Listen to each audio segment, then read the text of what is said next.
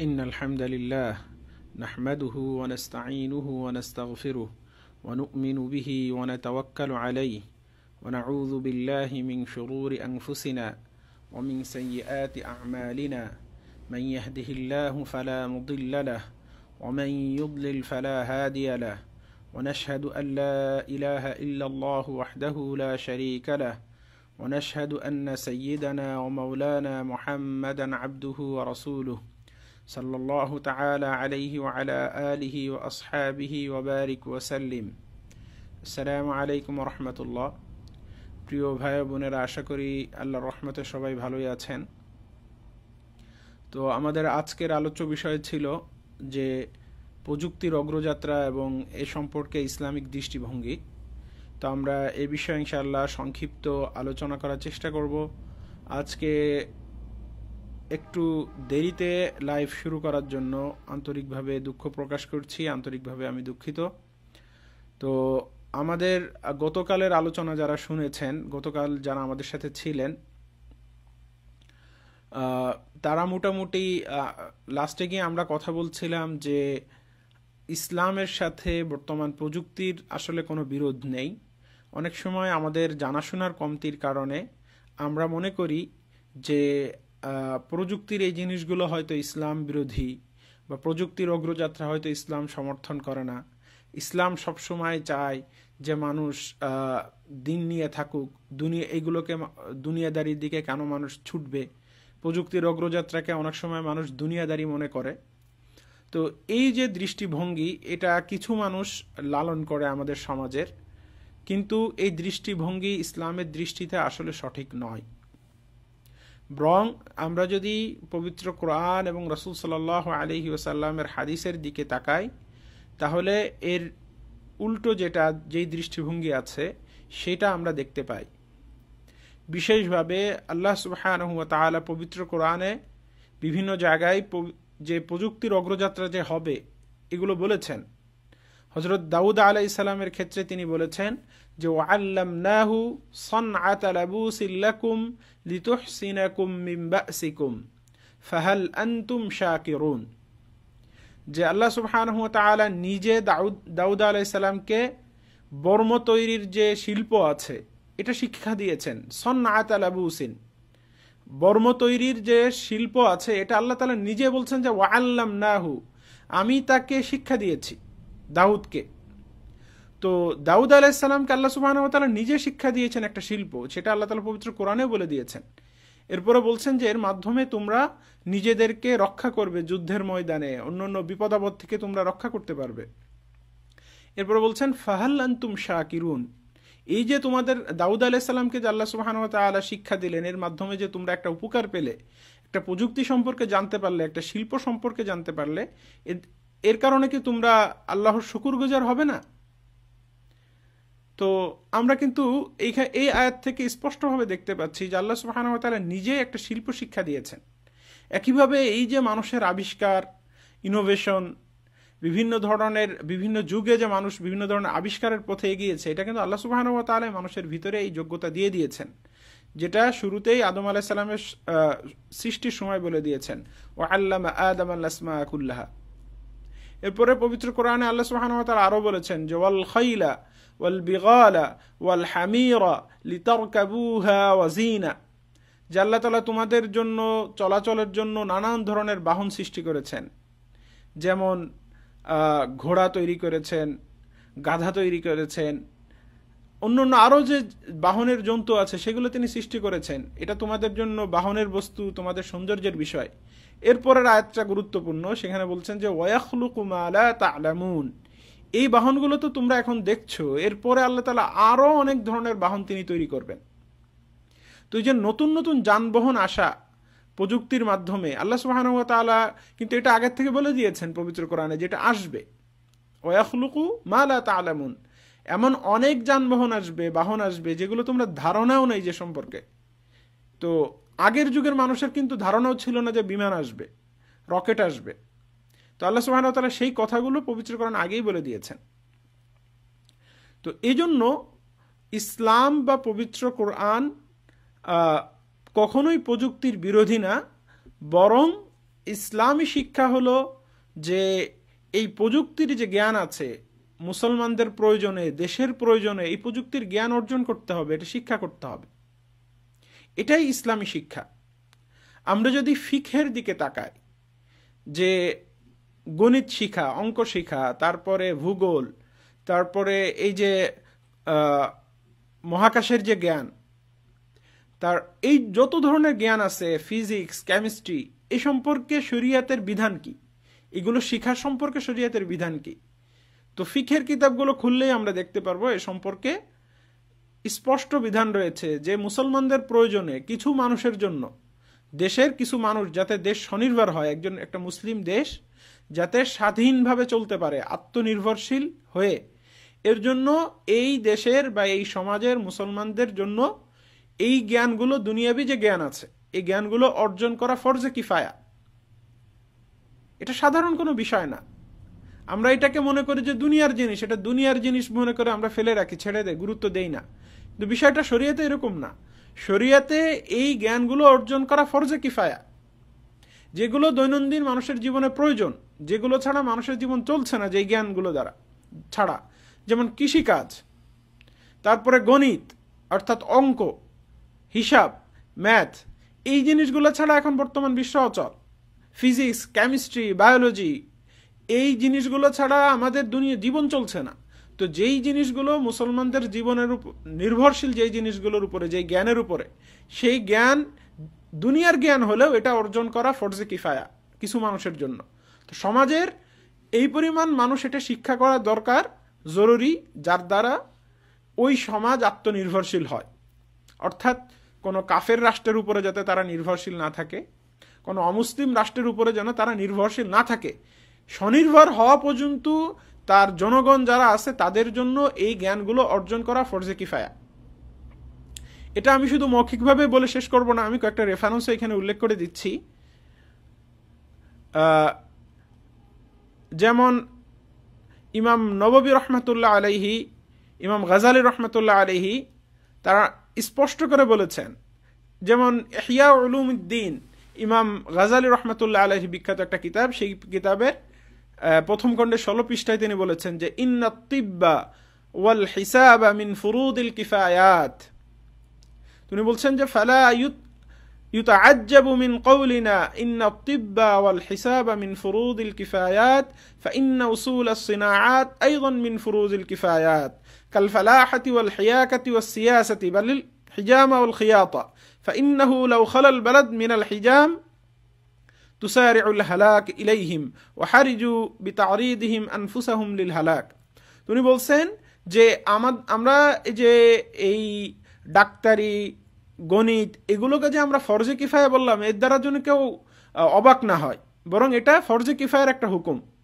এর সাথে সাথে তিনি বলছেন যে এর অন্যান্য যত শিল্প আছে, যেমন কৃষি কাজ, তারপরে তাঁত, যেখানে মানুষ কাপড় চুপড় তৈরি করে, ইভেন রাজনীতি, সিয়াসাত বলতে, রাজনীতি বলতে ইসলামিক রাষ্ট্র পরিচালনার যে যোগ্যতা, এটা গণতান্ত্রিক রাষ্ট্রের কথা বলেন নাই, ইসলামিক রাষ্ট্র পরিচালনার জন্য যে জ্ঞান দরকার সেটার কথা। এভাবে অন্যান্য যেটা আছে, আগে ছিল হিজামা, যেটা সুন্নত একটা আমল, সিঙ্গা লাগানো মানুষের, তো এই ধরনের যত কাজ আছে, তারপরে ওয়াল খিয়াতা, সেলাই কর্ম, মেশিনের মাধ্যমে হোক, মেশিন ছাড়া হোক, তো এই জিনিসগুলো শিক্ষা করা, উনি বলছেন যে এগুলো সব হলো ফরজে কিফায়া আমল। যতক্ষণ না কিছু লোক এটা করবে, যদি সবাই ছেড়ে দেয়, মুসলমান দেশের সবাই যদি এগুলো ছেড়ে দেয়, তাহলে সবাই গুনাহগার হবে। আর যদি কিছু লোক এটা শিখে, তাহলে অন্যান্য সবার দায়িত্ব পালন হয়ে যাবে। তো এটার অর্থই হলো ফরজে কিফায়া। তো কতজন লোক শিখা দরকার সমাজের, কি পরিমাণ লোক সমাজের শিখা দরকার, এটাও বোঝা আমাদের দরকার। এটারও একটা সীমা নির্ধারণ করে দিয়েছেন ওলামা ইকরাম, যে এর সীমা হলো যে মুসলমান সমাজ, মুসলমান দেশ, মুসলিম জাতি আত্মনির্ভরশীল হওয়া পর্যন্ত এটা শেখা দরকার, এটা শিখতে হবে, তারা এটা শিখতে বাধ্য, এটা ফরজ তাদের উপরে। তারা যদি এটা অলসতা করে ছেড়ে দেয়, তাহলে তারা সবাই গুনাহগার হবে। কোনো একটা সমাজে যদি কেমিস্ট্রি শিখা দরকার হয়, ফিজিক্স শিখা দরকার হয়, আর তারা এটা শিখছে না, ছেড়ে দিচ্ছে, অলসতা করছে, তাহলে ওই সমাজের, মুসলিম সমাজের সবাই আল্লাহর কাছে ধরা থাকবে, সবাই গুনাহগার হবে। এর অর্থই হলো ফরজে কিফায়া। তো ইমাম গাজালি রহমতুল্লাহ আলাইহি আরেক জায়গায় লিখেছেন যে বয়ানুল ইলমি আল্লাযী হুয়া ফরদু কিফায়াতিন, যে ওই ইলম, যেই ইলম অর্জন করা ফরজে কিফায়া, তার বর্ণনা দিয়ে বলছেন যে ইআলাম আন্নাল ফরদা লা ইয়াতামাইয়াজু আন গায়রিহি ইল্লা বিযিকরি আকসামিল উলুম ওয়াল উলুম বিল ইদাফাতি ইলাল গরদ আল্লাযী নাহনু বিসাদদিহি তানকাসিমু ইলা শারঈয়্যা ওয়া গায়রি শারঈয়্যা ওয়া আ'নি বিশ শারঈয়্যা মাস্তুফিদা মিনাল আম্বিয়া সালাওয়াতুল্লাহি আলাইহিম ولا يرشد العقل إليه مثل الحساب ولا التجربة مثل الطب ولا السماع مثل اللغة فالعلوم التي ليس بشرعية تنقسم إلى ما هو محمود وإلى ما هو مذموم وإلى ما هو مباح فالمحمود ما يرتبط به مصالح أمور الدنيا كالطب والحساب وذلك ينقسم إلى ما هو فرض كفاية وإلى ما هو فضيلة وليس بفريضة أما فرض الكفاية فهو علم لا يستغنى عنه في قوام উমুর দুনিয়া। তো এখানে বিস্তারিত বলছেন যে ইলম দুই প্রকার, এক প্রকার ইলম হলো শরঈ জ্ঞান, আর এক প্রকার হলো গায়রে শরঈ জ্ঞান।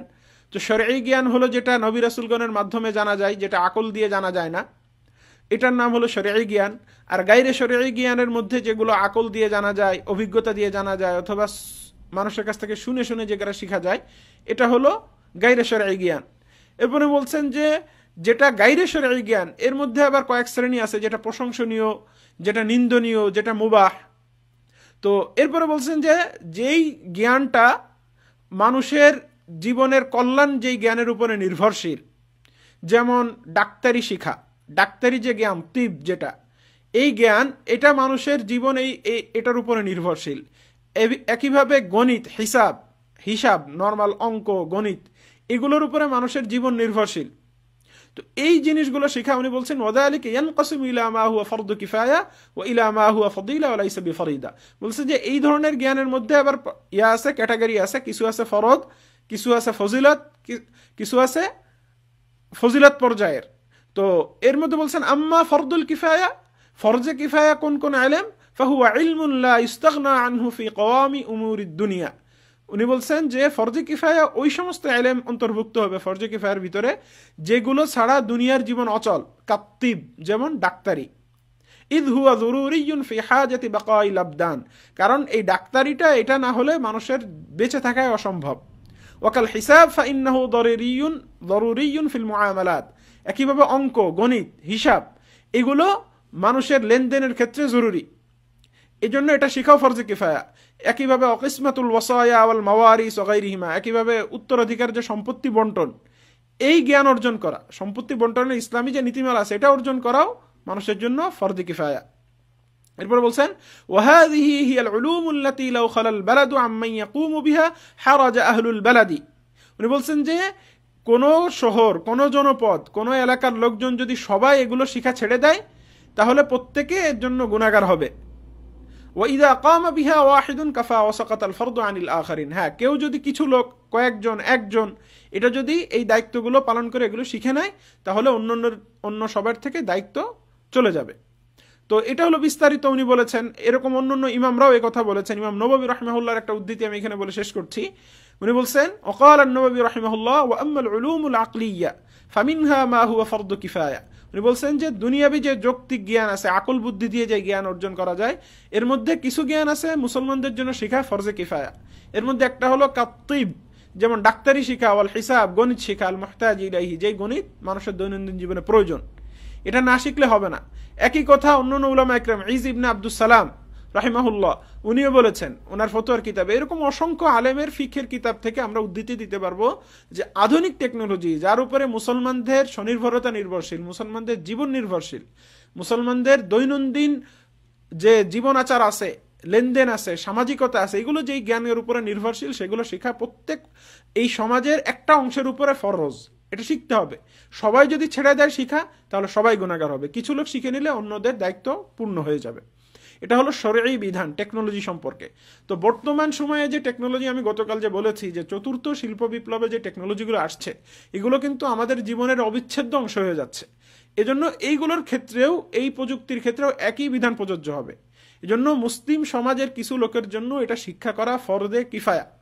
আমরা এটা ভুলে গেলে চলবে না যে এটাকে যদি আমি দুনিয়ার জ্ঞান বলে দেই তাহলে শেষ হয়ে যাচ্ছে, এরকম না।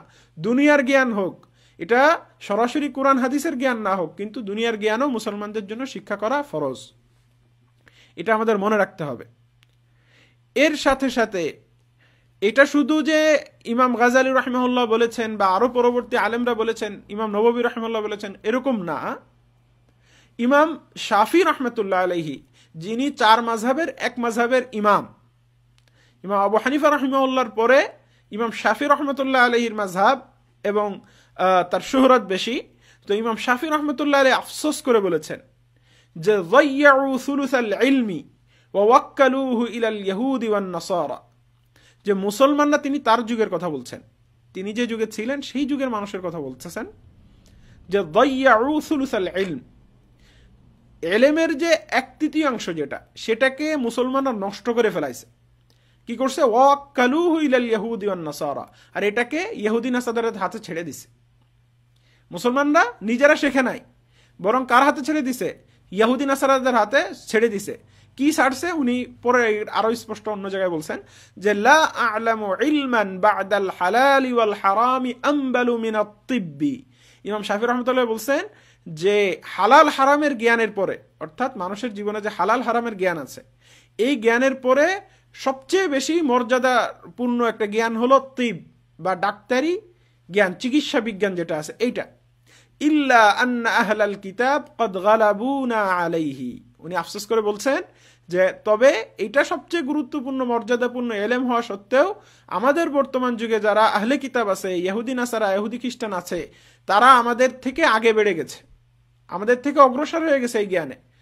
তো উনি এটা আফসোস করছেন। কে? ইমাম শাফি, যিনি বড় একটা মাযহাব, 4 মাযহাবের এক মাযহাবের ইমাম। উনি বলছেন যে আমরা ইহুদি নাসারাদের হাতে এই জ্ঞানটা ছেড়ে দিছি। তিবের কথা বলতেছেন, চিকিৎসা বিজ্ঞানের কথা বলছেন। তো বাস্তবতা তো সেরকমই আছে, এখনো আছে। তাহলে কি পরিমাণ আফসোস করা দরকার আপনি একটু চিন্তা করে দেখেন। সেই যুগে ইমাম শাফি রহমতুল্লাহ আলাইহি, সালাফের যুগের ইমাম, তিনি বলছেন যে আমরা এটা ইহুদি নাসারাদের ছেড়ে দিছি। তাহলে আজকে কি হয়েছে 1400 বছর পরে এসে? একটু ভেবে দেখা দরকার। 1200-1300 বছর তো হয়েই গেছে। তো এই সময় এসে আমাদের কি বলা দরকার আর কি পরিমাণ আফসোস করা দরকার? শুধু তিব না, যত জ্ঞান আছে দুনিয়াবি সমস্ত জ্ঞান কিন্তু আমরা কি করে দিছি? ইহুদি নাসারাদের হাতে ছেড়ে দিছি। ছেড়ে দিয়ে আমরা মানে পরনির্ভরশীল হয়ে আমাদের নিজেদের মন মর্যাদার ঢেকুর তুলছি। অথচ ইমাম শাফি রহমতুল্লাহর এই কথাটা যদি কারোর সামনে থাকে, তাহলে কিভাবে আমরা এটা চিন্তা করতে পারি যে এটা দুনিয়ার জ্ঞান? ইমাম শাফি এক মাযহাবের ইমাম, তিনি বলছেন যে হালাল হারামের পরে সবচেয়ে মর্যাদাপূর্ণ, ওনার যুগে এটা ছিল সবচেয়ে মর্যাদাপূর্ণ জ্ঞান। তো আমরা আমাদের যুগে, যুগ তো সময় তো চেঞ্জ হচ্ছে, আমাদের যুগে বর্তমান যে টেকনোলজি, 4র্থ শিল্প বিপ্লব যেটা আসছে, অটোমেশন, এটা হলো এখন সবচেয়ে বেশি গুরুত্বপূর্ণ। রোবোটিক্সের জ্ঞান, আর্টিফিশিয়াল ইন্টেলিজেন্সের জ্ঞান, তারপর আইওটির নলেজ, মাইক্রো কন্ট্রোলার, ইলেকট্রনিক্স, এই সমস্ত জিনিস, সফটওয়্যার, এইগুলো হলো এখন সবচেয়ে দরকারি বেশি। ফিজিক্স, ম্যাথ, এই জিনিসগুলো, আমি এগুলো বিস্তারিত গতকালই বলেছি। তো ইমাম শাফি রহমতুল্লাহ আলাইহি সহ অন্যান্য ইমামরা এটা আফসোস করেছেন। এটা শুধু ইমামদের কথা না, আল্লাহ রাসূল সাল্লাল্লাহু আলাইহি ওয়াসাল্লামের হাদিসের দিকে যদি যায়, আল্লাহ রাসূল সাল্লাল্লাহু আলাইহি ওয়াসাল্লাম দোয়া করেছেন, মুসলিম শরীফের হাদিসে এসেছে যে আল্লাহুম্মা আসলিহ লি দীনি আল্লাযী হুয়া ইসমাতু আমরি ওয়া আসলিহ লি দুনিয়ায়া আল্লাতী ফীহা মাআশি, যে হে আল্লাহ, আপনি আমার দ্বীনকে ঠিক করে দেন, দ্বীনের যাবতীয় বিষয়কে ঠিক করে দেন, কারণ এর মাধ্যমে আমি পরকালে পরিত্রাণ পাবো। আর তিনি বলছেন ওয়া আসলিহ লি আদ-দুনিয়ায়া আল্লাতী ফীহা মাআশি, হে আল্লাহ, আপনি আমার দুনিয়াকেও ঠিক করে দেন। দুনিয়াটা কেমন? যেই দুনিয়ার মাধ্যমে আমার জীবন চলে, আমার জীবন ধারণ করি, যেই দুনিয়ার যে আসবাবপত্রের মাধ্যমে, সেগুলোকেও আপনি ঠিক করে দেন। এটা আল্লাহ রাসূল সাল্লাল্লাহু আলাইহি ওয়াসাল্লাম আল্লাহর কাছে দোয়া করতেন। তো আমরাও তো দোয়া করি, রব্বানা আতিনা ফিদ দুনিয়া হাসানা ওয়া ফিল আখিরাতি হাসানা, যে আল্লাহ আমাদেরকে দুনিয়াও হাসানা দেন, দুনিয়াতেও, এবং আখিরাতেও হাসানা দেন। তো আমার রিজিক, আমার দৈনন্দিন জীবনের প্রয়োজন, টেকনোলজি, সবকিছুই তো এই হাসানার ভিতরে অন্তর্ভুক্ত। এখানেই শেষ না, আল্লাহ রাসূল সাল্লাল্লাহু আলাইহি ওয়াসাল্লামের আর একটা বিখ্যাত হাদিস আছে, যে হাদিসে আমাদের সবার জন্য একটা দিক নির্দেশনা আছে। সেই হাদিসটা হলো, আল্লাহ রাসূল সাল্লাল্লাহু আলাইহি ওয়াসাল্লাম বলেছেন যে আল মুমিনুল কওয়ি খায়রুন ওয়া আহাব্বু ইলাল্লাহ মিনাল মুমিনিদ দাঈফ, যে একজন শক্তিশালী মুমিন, একজন শক্তিশালী মুমিন, সে আল্লাহ সুবহানাহু ওয়া তাআলার কাছে প্রিয় এবং মহব্বতের, দুটো শব্দ বলেছেন। একটা হলো খায়র, সে আল্লাহ সুবহানাহু ওয়া তাআলার কাছে ভালো, তার অবস্থান মর্যাদাপূর্ণ, এবং ওয়া আহাব্বু ইলাল্লাহ, এবং আল্লাহ সুবহানাহু ওয়া তাআলার কাছে সে প্রিয়। কার থেকে? মিনাল মুমিনিদ দাঈফ, দুর্বল মুমিন থেকে। অর্থাৎ শক্তিশালী মুমিন আল্লাহর কাছে প্রিয় দুর্বল মুমিন থেকে। কে বলছেন এটা? আল্লাহ রাসূল সাল্লাল্লাহু আলাইহি ওয়াসাল্লাম বলছেন। এরপরে আরেকটা কথা বলছেন, এটাও আরো গুরুত্বপূর্ণ। তো এখানে অনেক ব্যাখ্যা আছে যে আল মুমিনুল কবি, কবি দ্বারা কি উদ্দেশ্য? কবি দ্বারা অনেক আলেম বলেছেন যে যে দিনের দিক থেকে শক্তিশালী, অর্থাৎ যার তাকওয়া তহরাত বেশি, যার আমল বেশি, এই দিক থেকে শক্তিশালী, এটা বলেছেন। তবে অনেকে এটাও বলেছেন যে দুনিয়ার দিক থেকেও শক্তিশালী, দিন এবং দুনিয়া উভয় দিক থেকে যে মুমিন শক্তিশালী, সে যে কোনো এক দিক থেকে দুর্বল, তার চেয়ে আল্লাহ সুবহানাহু ওয়া তাআলার কাছে ভালো এবং প্রিয়। এরপর আল্লাহ রাসূল সাল্লাল্লাহু আলাইহি ওয়াসাল্লাম বলেছেন ওয়াফি কুল্লিন খায়রুন, প্রত্যেক মুমিনের ভিতরেই কল্যাণ আছে, প্রত্যেক মুমিনের ভিতরে কল্যাণ আছে। সুবহানাল্লাহ ওয়া বিহামদি, কত সুন্দর কথা যে আল্লাহ রাসূল সাল্লাল্লাহু আলাইহি ওয়াসাল্লাম বলছেন যে কোনো মুমিনের লাইফই বৃথা অনর্থক না, প্রত্যেকের ভিতরেই একটা পটেনশিয়াল আছে, এক ধরনের প্রতিভা আছে, যোগ্যতা আছে, যেটাকে বিকশিত করলে তার নিজেরও যেমন ভালো করা সম্ভব, তার লাইফটা ভালো করা সম্ভব, এরকম ভাবে সমাজকেও ভালো কিছু দেওয়া সম্ভব। এই কথাই বলছেন যে অফি কুল্লিন খায়রুন, প্রত্যেকের ভিতরেই ভালো আছে। আল্লাহ রাসূল সাল্লাল্লাহু আলাইহি ওয়াসাল্লাম বলছেন। আর এক হাদিসে বলছেন আন্নাসু মাআদিনা, যে প্রত্যেক মানুষ এটা এক একটা রত্ন ভান্ডারের মতো, কামাআদিনিজ যাহাবি ওয়াল ফিদ্দা, যে স্বর্ণ এবং রূপার যে খনি আছে, এই খনির মতো এক একটা মানুষ, এক একটা খনির সাথে তিনি তুলনা করেছেন এক একটা মানুষকে। অর্থাৎ মানুষের যে ভিতরের যে প্রতিভা, মানুষের ভিতরে যে পটেনশিয়াল, এটাকে তিনি সোনা এবং রূপার খনির সাথে তুলনা করেছেন। নাসু মাআদিন কামাআদিনিজ যাহাবি ওয়াল ফিদ্দা। তো এখানে আরেকটা বললেন যে ওয়াফি কুল্লিন খায়রুন, প্রত্যেক মানুষের মধ্যেই এক ধরনের খায়ের আছে, কল্যাণ আছে, ভালো আছে। এরপরে বলছেন ইহরিস আলা মা ইয়ানফাউক, যে তোমার যাতে উপকার রয়েছে দুনিয়াবী জীবনে, যা কিছুতে তোমার উপকার, সেটা অর্জনে তুমি লুফি হও, শুধু আগ্রহী না। শুধু আগ্রহী হলে চলবে না। উনি বলছেন ইহরিস, শব্দগুলোর দিকেও খেয়াল করতে হবে। ইহরিস আলা মা ইয়ানফাউক, যেই জিনিসে তোমার উপকার রয়েছে সেটাতে তুমি লোভী হও, সেটা অর্জনের পিছনে। তো আজকে বর্তমান যুগে টেকনোলজি, বর্তমান যুগে সায়েন্স, এটার মধ্যে দুনিয়ার সবার উপকার আছে, মুসলিম ও মুসলিম সবার। তো এটা অর্জন করতে আল্লাহ রাসূল সাল্লাল্লাহু আলাইহি ওয়াসাল্লাম এই হাদিস থেকে আমরা বলতে পারি যে এটার জন্য আমাদেরকে লোভী হতে বলেছেন। এরপরে বলেছেন ওয়াস্তাইন বিল্লাহ, আর তুমি যে এগুলো অর্জন করবে এর জন্য আল্লাহ সুবহানাহু ওয়া তাআলার কাছে সাহায্য চাও, আল্লাহর কাছে তৌফিক চাও, যে এগুলো যেন তুমি আরো পারদর্শী হতে পারো এটা এই সমস্ত বিষয়ে। আর বলছেন ওয়ালা তাজাজ, তুমি অলস হয়ে না, অকর্মা হয়ে না, অলস হয়ে অকর্মা হয়ে ভবঘুরে হয়ে সমাজে বুঝা হয়ে থাকবে, এটা তুমি হয়ে না। কে বলছেন এগুলো? আমি হাদিস থেকে বলছি, আল্লাহ রাসূল সাল্লাল্লাহু আলাইহি ওয়াসাল্লাম বলছেন। এটা কোনো মোটিভেশনাল স্পিচ না, এটা আল্লাহ রাসূল সাল্লাল্লাহু আলাইহি ওয়াসাল্লামের হিদায়াত মুসলমানদের, মুমিনদের জন্য, সবার জন্য, পুরো মানব জাতির জন্য, যে ইহরিস আলা মা ইয়ানফাউক, যে সমস্ত জিনিসে তোমার উপকার রয়েছে সেগুলো তুমি অর্জন করো, আল্লাহর কাছে সাহায্য চাও এগুলো অর্জনের জন্য। ওয়ালা তাজাজ, তুমি অকর্মা হয় না, অলস হয় না, অকর্মণ্য হয় না। ওয়া ইন আসাবাকা শাইউন ফালা তাকুল লাউ আন্নী ফাআলতু কানা কাযা ওয়া কাযা। এরপরে তুমি এগুলো চেষ্টা করার পরে যদি তোমার কোনো বিপদ আসে, কোনোটা যদি অর্জন না হয়, কোনোটা ঠিক যেভাবে চাইছো সেই কাঙ্ক্ষিত লক্ষ্যটা যদি তোমার অর্জন না হয়, তাহলে তুমি একথা বলে না যে যদি আমি এটা করতাম তাহলে এটা হইতো, যদি এই পথে যাইতাম তাহলে এটা হইতো, আমার কাছে যদি 1 লক্ষ টাকা থাকতো তাহলে আমি ব্যবসায় সফল হয়ে যেতাম, 10 লাখ টাকা থাকলে এটা হইতো, আমি আজকে আমার যদি একটা কম্পিউটার থাকতো তাহলে আমি বর্তমান যুগের বিল গেটস হয়ে যেতাম। এই ধরনের কথাবার্তা, এই ধরনের কথা বলতে নিষেধ করেছেন। ওয়ালাকিন কুল কদারাল্লাহু মা শাআ ফাআলা, তিনি বলেছেন যে হ্যাঁ, তুমি কাজে এগিয়ে যাও, আগাইতে থাকো, আর আল্লাহ সুবহানাহু ওয়া তাআলার উপরে ভরসা করতে থাকো, আর বলো যে যদি কোনো বিপদ আপদ আসে, কোনো কাঙ্ক্ষিত লক্ষ্য যদি অর্জিত না হয়, তাহলে তুমি বলো যে এটা আল্লাহর ফয়সালা এরকমই, আর আল্লাহ যা চেয়েছেন সেটা সেভাবেই হবে। আর ফাইন লাউ তাফতাহু আমালাশ শাইতান, আল্লাহ রাসূল সাল্লাল্লাহু আলাইহি ওয়াসাল্লাম বলছেন যে এই যে কথা বলা যে যদি এরকম হতো তাহলে এটা হইতো, আমি যদি আজকে বের না হতাম তাহলে অ্যাক্সিডেন্ট হইতো না, আজকে যদি এটা না করতাম তাহলে আজকে ব্যবসায় লস না হইতো না, এখন যদি ইনভেস্ট না করতাম তাহলে এটা হইতো না, এই ধরনের কথা উনি বলতে নিষেধ করেছেন আল্লাহ রাসূল সাল্লাল্লাহু আলাইহি ওয়াসাল্লাম। বরং সবসময় এই আয়াত, এই হাদিসের ব্যাখ্যায় ইমাম সুবকি রাহিমাহুল্লাহ বলেছেন যে এই যে লাস্টের কথাটা বললেন যে যদি এরকম করতাম তাহলে এরকম হতো, এইটার একটা ব্যাখ্যা হলো যে এই চিন্তা কখনোই করা যাবে না যে আমি এই চিন্তা করে বসে থাকলাম যে এটা করলে এটা হয়তো অকর্মা হয়ে ঘরে বসে থাকলাম, এটা না, বরং সবসময় চেষ্টাকে জারি রাখতে হবে। একটা ব্যাখ্যা তিনি এরকম করেছেন। আর আরেকটা ব্যাখ্যা হলো যে আমি চেষ্টা করার পরে আমি কাঙ্ক্ষিত লক্ষ্যে পৌঁছাতে পারলাম না, তখন এটা কাউকে দোষারোপ করা যাবে না, বরং আল্লাহ সুবহানাহু ওয়া তাআলার যে ফয়সালা তাকদীর, এটাকে মেনে নিতে হবে, ধৈর্য ধারণ করতে হবে। এই দুই ধরনের ব্যাখ্যা এই হাদিসে এসেছে।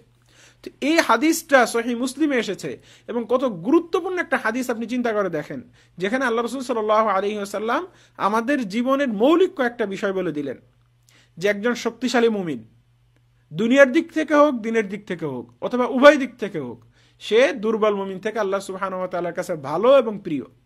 আর প্রত্যেক মুমিনের ভিতরে, প্রত্যেক মানুষের ভিতরে, আর নাস, প্রত্যেক মানুষের ভিতরে কল্যাণ আছে। এরপরে দিক নির্দেশনা হলো যে তোমার জীবনে যা কিছু তোমার উপকার করে, সেটা যে পর্যায়ের হোক, এটা ইহরিস আলা মা ইয়ানফাউক, এটা অর্জন করার জন্য তুমি লুভি হয়ে যাও। ওয়াস্তাইন বিল্লাহ, আল্লাহর কাছে সাহায্য চাও। ওয়ালা তাজাজ, অকর্মা অলস হয়ে না।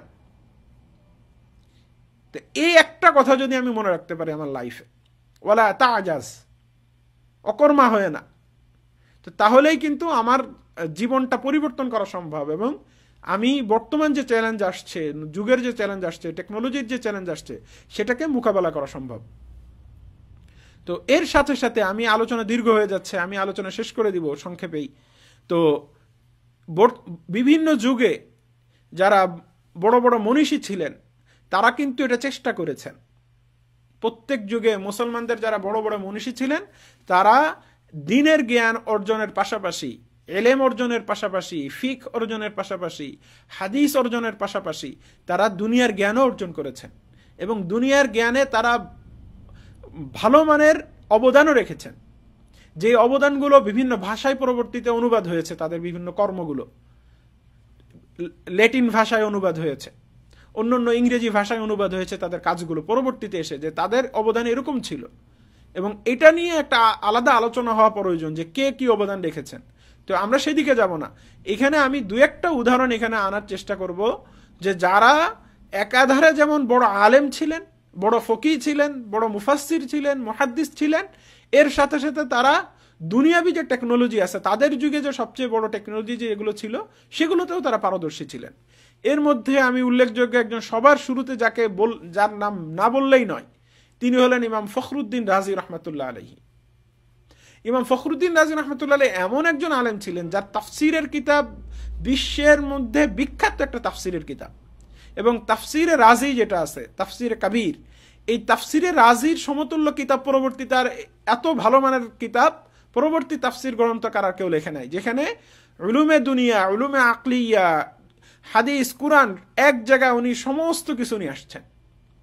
এত বিস্তারিতভাবে, এত সুন্দরভাবে মানে গুছিয়ে লেখার মতো তাফসির পরবর্তীতে এখনো পর্যন্ত এরকম ভালো তাফসির আসে নাই। তো তাফসিরে রাজি যে ফখরুদ্দিন রাজি রহমতুল্লাহ সবাই জানি, তিনি একাধারে তিনি ইলমুল কালাম অর্থাৎ ফালসাফা, ইলমুল কালাম, এই সমস্ত মান্তিক, এই সমস্ত বড় আলেম ছিলেন, এই সমস্ত বিষয়ে অনেক খেদমত করেছেন। তিনি বড় ফকিহ ছিলেন। এর সাথে সাথে ওনার আরো কিছু পরিচয় আছে, যারা এখন তো ইন্টারনেটের যুগ, যে কেউ কিন্তু ইমাম ফখরুদ্দিন রাজি জীবনীটা দেখে নিতে পারে উইকিপিডিয়া, অন্যান্য বিভিন্ন সোর্স থেকে। তো ইমাম ফখরুদ্দিন রাজি রহমতুল্লাহ আলাইহি কিন্তু চিকিৎসা বিজ্ঞান, তিব যেটা আছে, ডাক্তারি, চিকিৎসা বিজ্ঞান, এক্ষেত্রে উনি অনেক পারদর্শী ছিলেন। এর সাথে সাথে উনি কেমিস্ট্রি এবং ফিজিক্সে অনেক পারদর্শী ছিলেন ইমাম ফখরুদ্দিন রাজি রহমতুল্লাহ আলাইহি। এরপরে আমি আরেকজন আলেমের এখানে নাম আনছি, যে ইবনে রুশদ। তো উনি একাধারে ওনার জীবনে কাজী ছিলেন, বড় ফকিহ ছিলেন, অনেক কিতাবাদি লিখেছেন। এর সাথে সাথে উনি চিকিৎসা বিজ্ঞানে অনেক পারদর্শী ছিলেন। আল কুল্লিয়াত ফিত তিব নামে একটা কিতাবও লিখেছেন ইবনে রুশদ। একইভাবে ইবনে নাফিসের নাম আমরা শুনেছি। তো ইবনে নাফিসের কথা যারা পড়ি আমরা বিভিন্ন জায়গায়, ওনাকে বিজ্ঞানী হিসেবে আমরা অনেক সময় চিনি, কিন্তু উনি শুধু বিজ্ঞানী ছিলেন না, এটাও মনে রাখতে হবে আমাদের, উনি শাফি মাযহাবের বড় একজন আলেমও ছিলেন। তবাকাতুশ শাফিইয়া, এই ধরনের বিভিন্ন জায়গায় ওনার নামও পাওয়া যায়। তো এই যে শাফি মাযহাবের বড় একজন আলেম হওয়া, এর সাথে সাথে উনি বড় একজন বিজ্ঞানীও ছিলেন, ইবনুন নাফিস। তো এরকম আরো অনেক মহান মনীষী আছেন যারা একাধারে দুনিয়ার জ্ঞানও জানতেন, দুনিয়াবি ইলমও জানতেন, আবার আখিরাতের যে ইলম আছে, শরীয়তের যে ইলম আছে, কোরআন হাদিসের যে জ্ঞান আছে, ফিকহ, তাফসির, উসুল, অন্যান্য সমস্ত বিষয়েও তারা পারদর্শী ছিলেন। তো এই যে তাদের যুগে যতটা দরকার ছিল এগুলোর, বর্তমান যুগে আমাদের যুগে আরো বেশি। পুরো সমাজ ব্যবস্থা, রাষ্ট্রীয় ব্যবস্থা সবকিছু এর উপরই নির্ভরশীল হয়ে যাচ্ছে, প্রযুক্তির উপরে, আধুনিক জ্ঞান বিজ্ঞানের উপরে। এজন্য আমরা যদি ওজর খাই করতে চাই যে আমি তো একটা জিনিস নিয়ে ব্যস্ত আছি, অথবা আমাদের আসলে দিন শিখলেই হবে, দুনিয়ার কোনো দরকার নেই, তাহলে এটা আমাদের এক ধরনের ভুল। এই ভুল থেকে আমাদের বেরিয়ে আসতে হবে। বরং উলামা ইকরাম যে মাসলা লিখেছেন যে এটা ফরজে কিফায়া, এটা সবাইকে উদ্বুদ্ধ করতে হবে, সবাই যদি ছেড়ে দেয় তাহলে এটা গুনাহ হবে, এটাও বলতে হবে মানুষকে। এর সাথে সাথে ইমাম ফখরুদ্দিন রাজি রহমতুল্লাহ আলাই, অন্যান্য বড় যে আলেম ছিলেন, তারা যে দৃষ্টান্ত রেখেছেন, তাদের জীবন তো আমাদের জীবনের মতোই ছিল, তাদের হায়াত তো আমাদের হায়াতের মতোই ছিল। ওই 50-60 বছরই জীবন পেয়েছেন, কেউ হয়তো আরো কম বেশি পেয়েছেন। তো তারা যদি এই অল্প সময়ের ভেতরে যদি এত ধরনের অবদান রাখতে পারেন, ফিকহে, ইলমুল কালামে, উসুলে, অন্যান্য আরো যত জ্ঞানের শাখা আছে, তাফসিরে, সব জায়গায় যদি তারা অবদান রাখতে পারেন, তাহলে আমরা কেন পারবো না?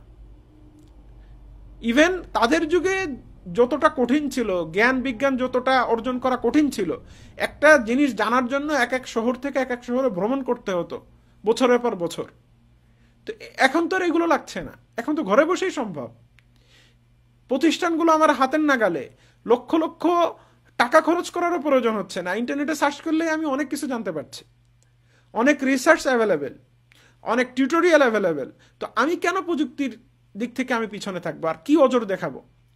তো একটা মানুষ যদি ঠিকমতো সময়কে কাজে লাগায়, তাহলে তাদের যুগে আমাদের বড় বড় মহান মনীষীরা যেমন দুনিয়া এবং দিন উভয় দিকে অবদান রাখতে পেরেছেন, আমরাও ইনশাল্লাহ সক্ষম হব।